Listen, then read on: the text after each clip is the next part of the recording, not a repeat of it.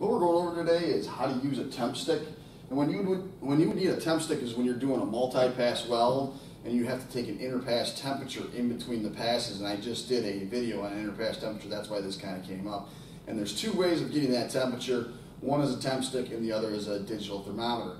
Now on a scale of 1 to 10, 1 being not big deal, 10 being a huge deal, I'm going to say if you don't know how to use a temp stick in the welding world, it's probably around a 5.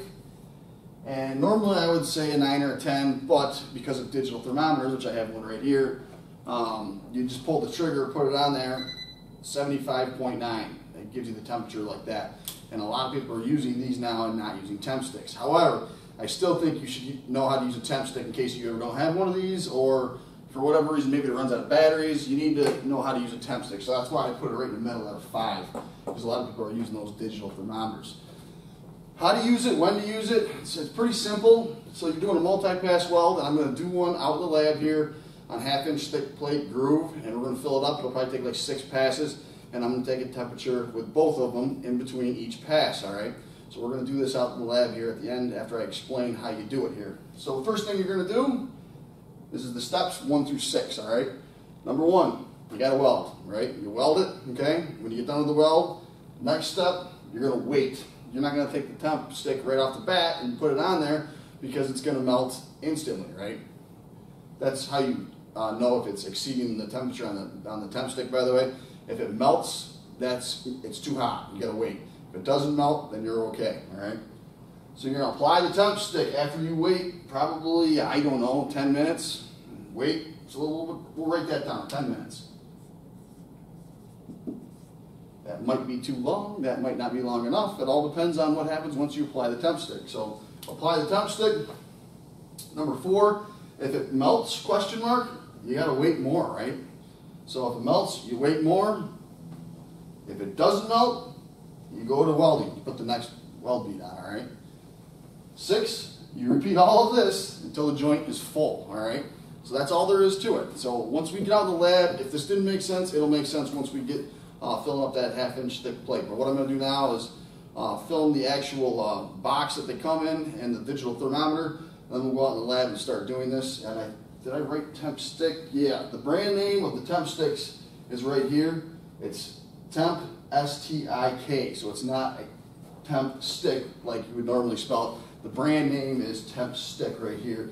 And that's on the box here. I'll show you in a minute and you'll see that name. And if you want to buy them, you can buy them and get online and go ahead and purchase those. So this is a typical box that temp sticks come in, and you can see it's spelled S-T-I-K. And there's a row of them in the inside, and we'll open them up, take a look at that real quick with different temperatures on them. This is what it looks like when it's opened, and you can see there's a row of temp sticks here. It goes up to 350, which is missing for some reason. Of course there's going to be one missing, right? 325, 300, 375, 250, 225, all the way down to 125. And the temperature we're going to go with out in the lab today when we're welding is going to be 200 degrees. That's typically what I put the maximum interpass temperature in a multi-pass weld at. So we're going to pull out this 200 degree temp stick right here, and that's the one we're going to use. So if it's over 200 degrees, it's going to melt. If it's under 200 degrees, it won't melt. Let's take a look at the digital thermometer real quick, and then we'll get it out in the lab. This is the digital thermometer, and it's just in the form of a little bit of a, kind of looks like a gun, I guess. And you just pull the trigger, and it takes the temperature. I was hoping it would change a little bit, 78 degrees. So that's what a lot of people use nowadays. That's why I gave it only a 5 as far as the scale of 1 to 10. Because a lot of people are using those now, but I still think you should know how to use a temp stick. So let's get out in the lab, get our 1/2-inch thick plate ready to go, and put weld number 1 down. Alright, so I lied to you and said I was going to do it on a 1/2-inch thick plate, and the reason I lied is because I came out and I found 2 already beveled 3/8 thick plates. So here they are tacked up. We're going to put a backing weld on there real quick, and then we're going to start filling this up. So I'll put the backing weld on, and then we'll do pass number 1. Then we'll get that temperature stick out and see where we're at.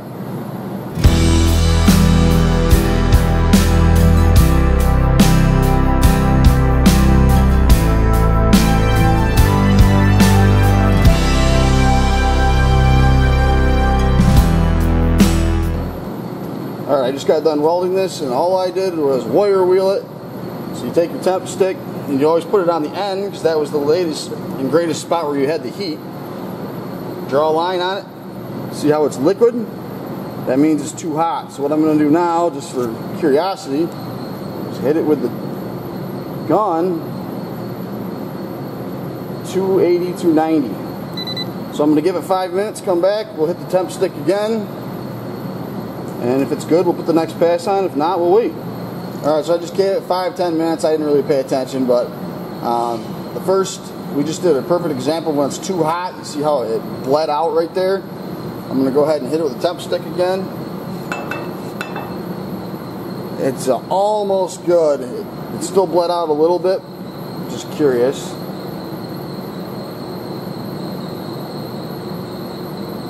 So it's saying around 190 on the digital. Let me give it a couple more minutes, and we'll hit it with the temp stick again. It's pretty close. Alright, waited like, I don't know, another 5 minutes. There you go. You see that? Yeah, you can see that. That tells you it's below 200 degrees right there. No more melting. So I'm going to put another pass on it. I won't film it because you've seen me weld once. You've seen me weld a million times. So I'm going to weld it. I'll bring it back, and we'll wait again. And I think we're only going to have to put 3 passes on this because it's 3/8 instead of 1/2 inch. So let's burn it in. Alright, so I waited exactly 5 minutes here. Again, I'm going to go to the end of the weld. And you can see it melts immediately. So we're going to wait another 5 minutes. Okay, we waited another 5 minutes for a grand total of 10 minutes.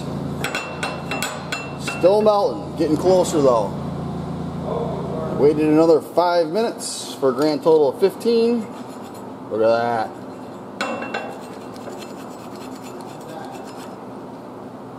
So I'll put the final pass on.